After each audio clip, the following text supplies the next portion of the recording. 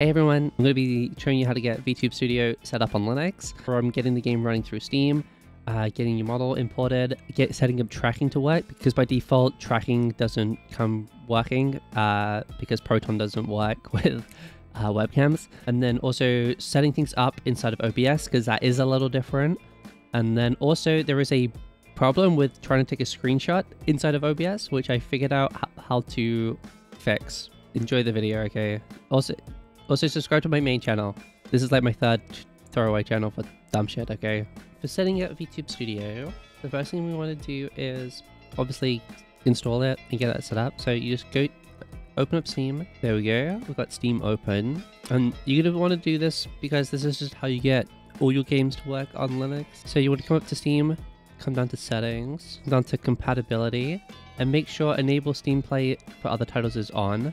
And then make sure this is set to either GE Proton 923, Proton, or just regular Proton 923. It should be, for most people, it should just be 923. Or you can use the Proton Experimental. In the future, it might be a 924 or it might be Proton 10, just the latest version. The GE is just a custom version of Proton, which has a bit more compatibility with other games. And if you ever need to change this on a per game basis, because setting it up here just applies it to all your games. You can right click the game, properties, go to compatibility, and you can change the version here. Just in case in the future you download, I don't know, Proton 10 comes out and it works for everything but it stops working for like Vtube Studio, you can just change it specifically back to an older version. If we open up Vtube Studio, my model has loaded just fine, but again, if you haven't got your model in yet because it's basically a new computer, the easiest way to get to where the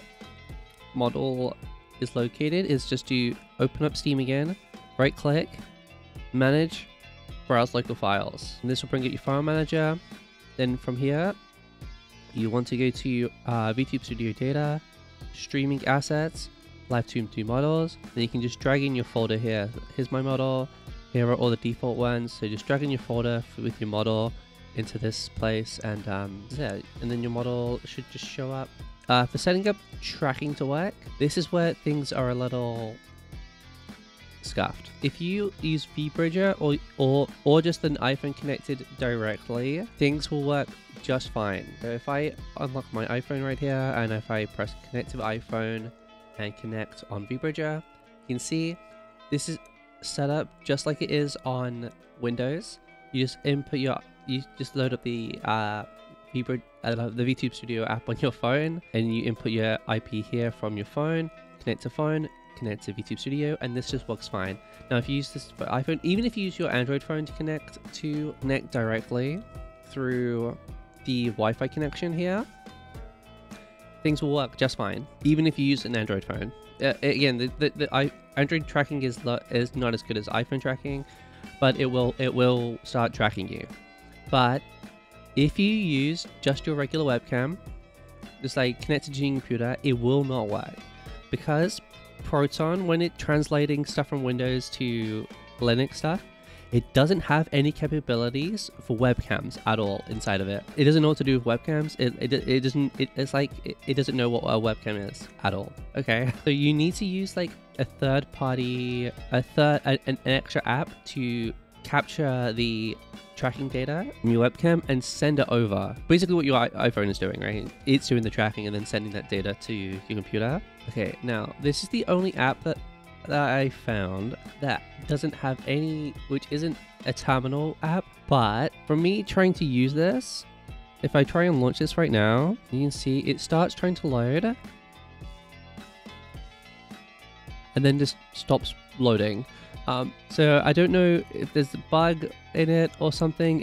The last update was 3 months ago, so hopefully it might just be Nabara just not wanting to work with it. But if you do have a webcam tracking, this app was made by Voro and Tux here, who has a guide on how to get this set up.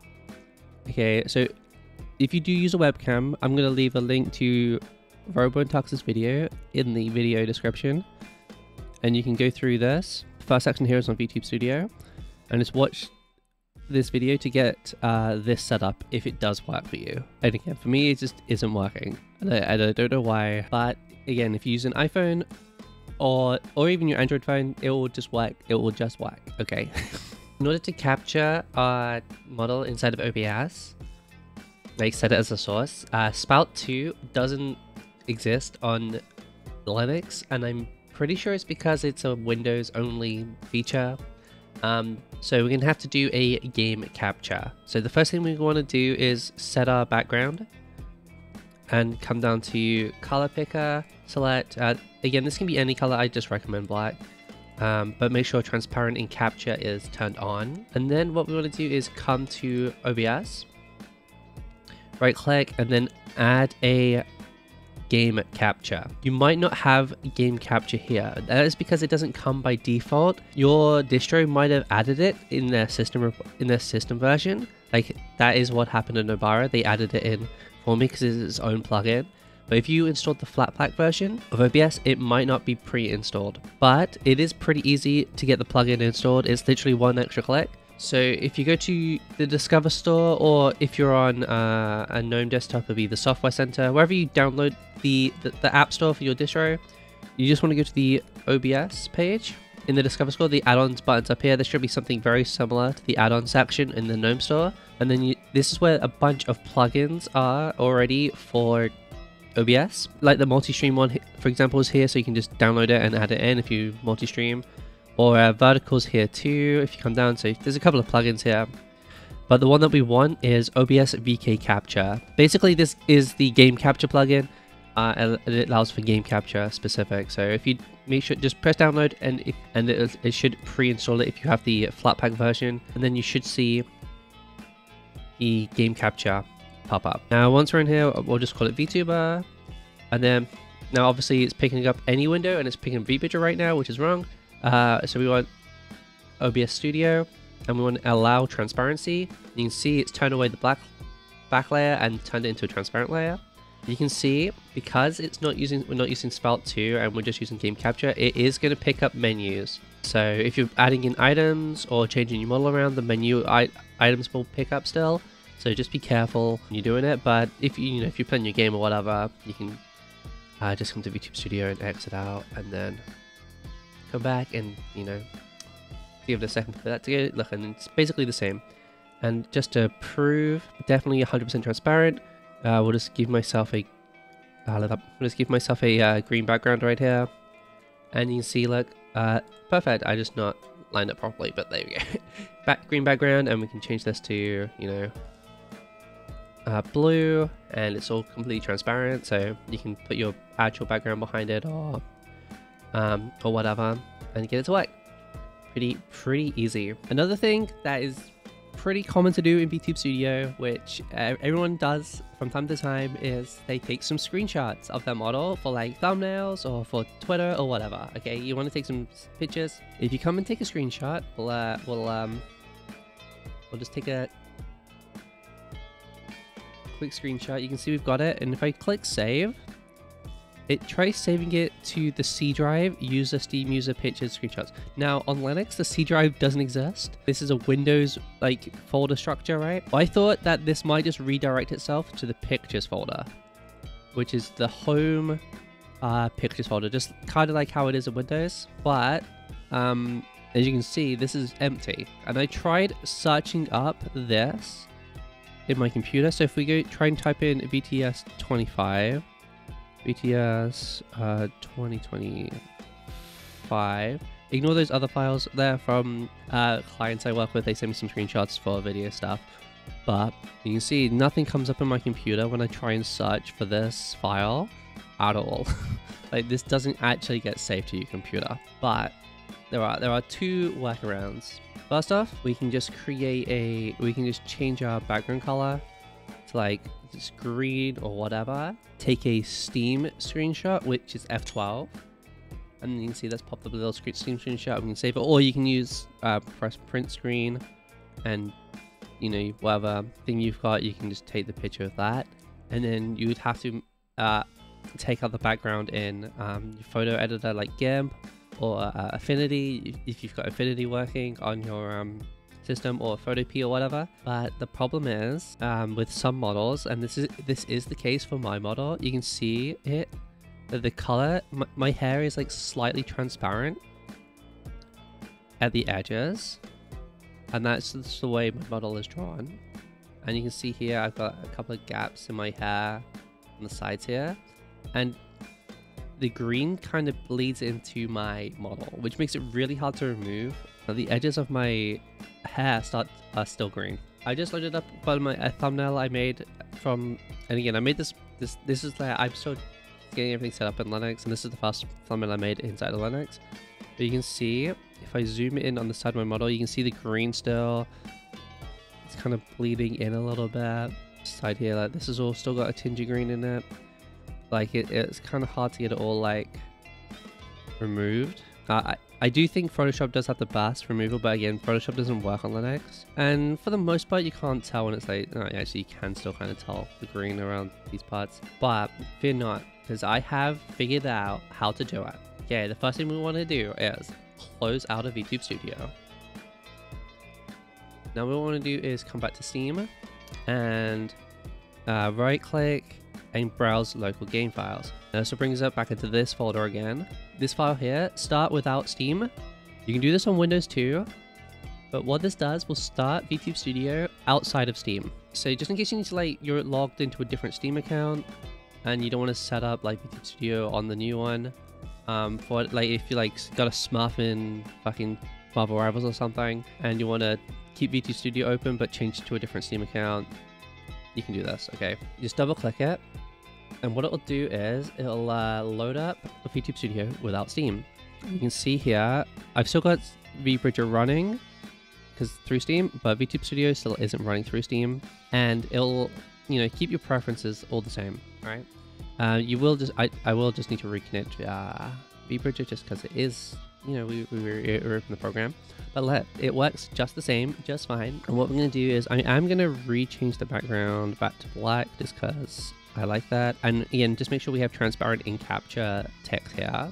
We'll just throw on these shades just so this is definitely the screenshot, right? And I'm not fooling you. We'll take a picture, and again, make sure transparent in background is ticked on here. Okay, and now if I click save, you can see it doesn't say Steam user here now, it says weeto. And now if I go to the pictures folder, it has created the screenshots folder with this picture in it with the transparent background. Now I do not know why this works, and you can see there's like no tinge in my hair. And again, I'll load up the affinity and we'll drag it in. But look, I do not know why this works at all, but opening it without Steam allows the photo to save, and I do not know if this is going to work for everybody. This is working for me, and I've not seen anyone talk about this. If you do try this, and if it does or doesn't work for you, please let talk about it in the comments so we can get some data on figure out why. So yeah, if it does or doesn't work for you, and if you've tried it, just comment saying if it does or doesn't with what distro you're on, so we can try and figure out like if it is for everyone, if it's for certain distros, or if it's just me for whatever fucking reason. I don't know. I can't really test this. So if more people who can just try opening without Steam and trying to take a screenshot and it's going to the fucking pictures folder, that'd be great. But in the future, if Vtube Studio could just let us just choose where the photos save to instead of just having a predetermined path, that would be great. That would be like the one thing. Like just every time you save a picture, I either ask you where to save it, or somewhere in the menu you can add like a default screenshot location option somewhere in here, and so that way you can just choose where it is and you wouldn't have to work this around. But you can get those nice, simple, transparent PNGs. You just have to open without Steam. I'm going to end the video. This is like my third channel, so you don't need to subscribe here. This is just like where I throw up literally anything that isn't relevant. I just thought I'd throw this up because I found something new and I wanted to share the info out for the world. And I tied it all up in, you know, in a getting started video. If you want to sub to my main channel, I just do like VTuber clip reacts and VTuber stuff, normal VTuber stuff on my main channel. But if this does go well, I might record getting like OBS, like a full OBS setup kind of thing going with more details on getting plugins set up and which aren't found in the software center, because I'm trying to make the move over to Linux as much as I can, and you know, I found out quite a lot of things trying to set this all up, and I want to try and gather all the info that I've learned over the last couple of months, and put it into one video. Subscribe to my other channel, okay? But if you can send this video to someone who needs it, okay? And again, do the comments if you've got the things working, okay? Bye.